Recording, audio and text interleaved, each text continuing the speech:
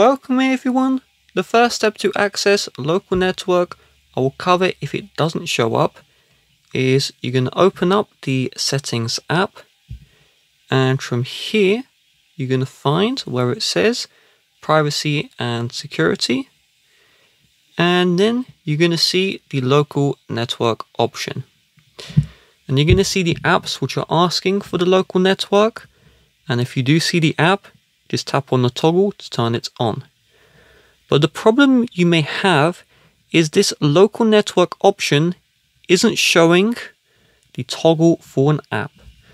So let's say Call of Duty wants local network access, but I don't see the Call of Duty in the settings.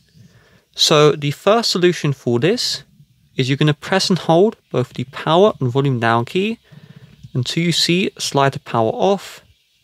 You're going to slide the power off the device, and once it's off, you're going to turn it back on, reopen the app which wants the permission, and then hopefully you can grant the permission. If that does not work, you can head over to the home page of settings. You're then going to find General.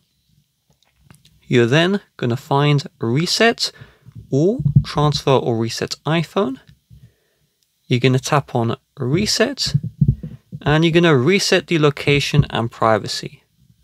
This, once it's done, will re-ask the permissions for every app, and this time you should have the option to grant the local network access, grant the local network access, and you'll be good to go.